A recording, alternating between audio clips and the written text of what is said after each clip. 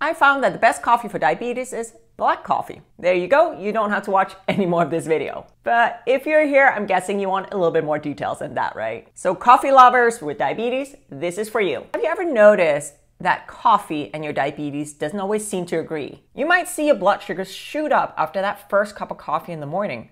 Or maybe you find that you need extra insulin for your meal when you have a cup of coffee on the side. And maybe that's making you question, what's the best coffee for diabetes, and should we even have coffee? So let's talk about it. When you have watched this video, you'll know why coffee can impact your blood sugars even if you have not added any carbohydrates such as sugar to your coffee. You'll know how to manage your blood sugars if you do choose to enjoy a coffee, as well as some of the health benefits and side effects of drinking coffee. And you will know what the best coffee for people with diabetes really is. Let me just get a cup of coffee and we'll get going. Let me start out by saying you're not making things up in your head. Caffeine can very much impact blood sugars, even if it's not something that your medical team is really talking about. But what coffee is actually best for people living with diabetes? As I said in the beginning, I think black coffee is the best for diabetes. However, not all black coffee, or caffeinated drinks for that matter, even without milk or sugar, is created equal when it comes to blood sugar impact. The type of caffeine that you choose to enjoy, as well as the size, are significant factors when it comes to how much of an impact you'll see on your blood sugars. A cup of coffee from, for example, Starbucks can have a very different caffeine content than a cup of coffee from, let's say, Dunkin' Donuts. And the type of roast can also make a real difference. But there are cheat sheets that you can use to find out how much caffeine is in your coffee. And Google can also be your friend if you want to choose a coffee with a lighter caffeine punch. In general, you'll have to consume around 200 milligrams of caffeine to actually see a blood sugar impact. So that's around 1 to 2 cups of black coffee or 3 to 4 cups of black tea. However, we are all very different, and some people, including myself, will only have to drink 1 cup of coffee to see a blood sugar impact, whereas other people can drink 2, 3, 4, 5 cups of coffee without seeing a real heavy blood sugar impact. Caffeine is unfortunately a fairly addictive habit, and quitting coffee can unfortunately mean pretty heavy withdrawal symptoms like severe headaches for weeks. But if you'd like to remove this caffeine variable from your diabetes management, you could always switch to decaf coffee. There's a little bit of caffeine in decaf coffee, but likely not enough to impact your blood sugars. What else you might choose to put in your coffee can of course also impact your blood sugars. I think if you're adding a little bit of stevia to your coffee to sweeten it, you're probably in the clear. But some of the things that I know a lot of people like to add to their coffee can be real blood sugar traps. Because even though those flavored creamers are mere tablespoons of liquid, many are very high in sugar. Enough sugar to definitely cause a larger spike in your blood sugars. One of the most useful things that you can do for yourself as a coffee drinker with diabetes is to slowly adjust your taste buds to enjoy the taste of black coffee. You might be surprised to find that you eventually will find that sweetened coffee is overly sweet. You can of course also look into sugar-free options. Just remember that sugar-free doesn't always mean carb-free, and also that milk, as well as half and half, has naturally occurring sugars or carbs. I did an experiment not that long ago for another video where I tried a lot of different Starbucks drinks. I don't usually drink those, and most of them turned out to be a real blood sugar headache. You'll find a link to that video up here, but that experiment really cemented my belief that black coffee is best for diabetes. Since I do see a blood sugar impact when I enjoy coffee, I have some tips and tricks on how to control blood sugars when drinking coffee. First off, I think about the time of day that I enjoy my coffee. Like a lot of other people, I tend to be fairly insulin resistant in the morning, and that then wears off throughout the day. Adding coffee to an already insulin resistant situation can really be a recipe for very high blood sugars. So I often stay clear of coffee in the morning. Another idea is to use the blood sugar rise from coffee to help prevent low blood sugars. This is mainly relevant if you use insulin to manage your blood sugars like I do. I'll often have a cup of coffee before an afternoon workout to help keep my blood sugars in a healthy range. And now that we're talking insulin strategies, you can also just inject rapid-acting insulin, so mealtime insulin, to adjust for your coffee if you need it. Many of us find that we simply need 1 unit of insulin for a cup of coffee. To better determine coffee's impact on your blood sugars, create a simple experiment. Measure your blood sugars, enjoy your coffee, and then see how your blood sugars are reacting 1 to 2 hours after that coffee. Or you could test your body's response to caffeine by simply removing your morning coffee for a few days. Did your insulin needs drop? Or were your blood sugars just easier to manage? If so, that doesn't tell you you can never have coffee again, but it tells you that if you manage with insulin, you might need a little bit more or less insulin, or if you don't, you might need to adjust the amount of coffee that you drink or the timing. Yeah, it might tell you that limiting your coffee intake is probably a good idea. You've seen me hugging this coffee cup throughout this whole video. If you want your own Strong with Diabetes coffee cup, you can get that in my YouTube store.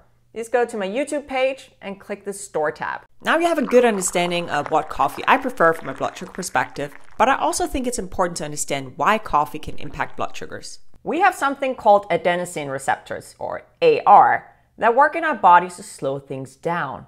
AR binds to your cells and slows down cell activity. So this helps us fall asleep at bedtime or helps you calm down and recover after intense activity. When you drink caffeine, it blocks these ARs from binding to your cells, which enables your cells' activity to stay high, giving you more energy and preventing you from falling asleep. When you consume caffeine, a lot of other exciting things goes on in the body, including it releasing adrenaline. And that is why your blood sugars can spike when you drink caffeine. Adrenaline is known as a flight or fight hormone, and it helps your body endure intense stress, good as well as bad. That can be something like a competition, a roller coaster ride, or a stressful situation. But why would that increase your blood sugars, you might ask? Well, adrenaline helps you endure those stressful situations by asking your liver to release stored energy, and that's in the form of glucose. Yes, you heard that right. Your liver stores glucose, known as glycogen, and when your body thinks that you need that energy, it'll have it release it into your bloodstream. So during the day, your liver releases tiny amounts of glycogen between meals so that your brain can get the glucose it needs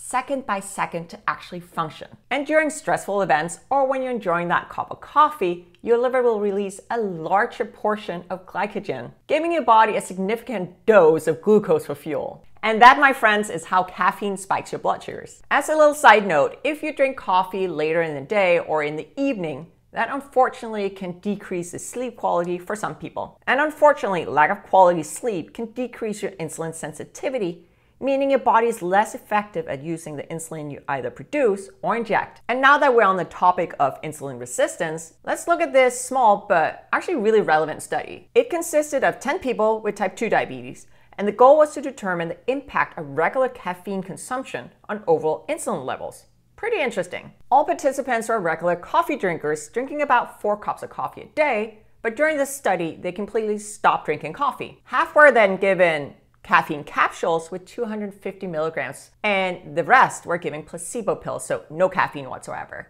The results, according to the study, on the days the patients took caffeine, their blood sugar levels were 8% higher. And after every meal, and that included dinner, their blood sugar spiked higher than it did on the day they had no caffeine. Yikes. So, does that mean that people with diabetes shouldn't drink coffee or other caffeinated beverages? Well, not necessarily, but it does mean that we should pay close attention to our caffeine consumption and moderate it like we would any other thing that can impact our blood sugars. I think it's important to look at how caffeine impacts your blood sugars, so really pay attention.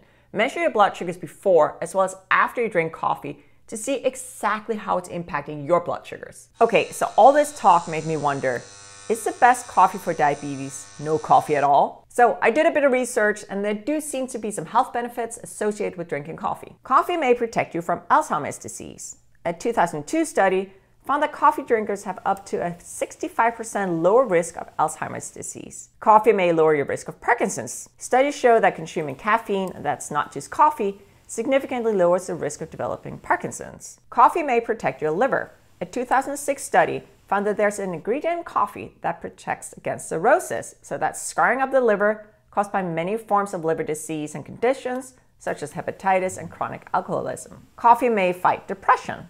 In a 2011 Harvard study, women who drank 4 or more cups of coffee per day had a 20% lower risk of becoming depressed. That's all good and fine, but there are also some potential side effects of drinking coffee aside from it raising blood sugars. Some people experience headaches, anxiety, restlessness, sleep problems, and for some, regular coffee drinking can also cause digestive issues. In extreme rare situations, high doses of caffeine can induce manic or psychotic symptoms. People with panic disorders or anxiety disorders should therefore be very careful when consuming caffeine. But overall, coffee is safe for most people.